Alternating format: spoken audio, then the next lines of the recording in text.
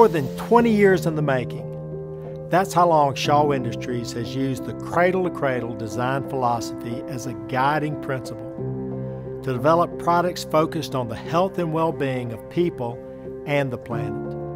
In fact, Shaw was the first flooring manufacturer to receive cradle-to-cradle certification with our pioneering EcoWorx carpet tile. And since launching EcoWorx tile in 1999, our commitment to material health, product circularity, clean air and climate protection, water and soil stewardship, and social fairness has only intensified. I am proud to share that this is our intense focus on delivering innovative and sustainable products that has allowed us to achieve something few others can say.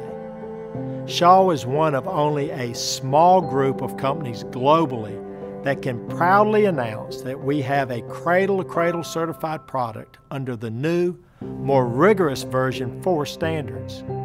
And we are the first company in the U.S. and the first company within the built environment to achieve this new standard of cradle-to-cradle certification. This incredible milestone for our EcoWorx tile further highlights our commitment to continuously push for even higher performance standards.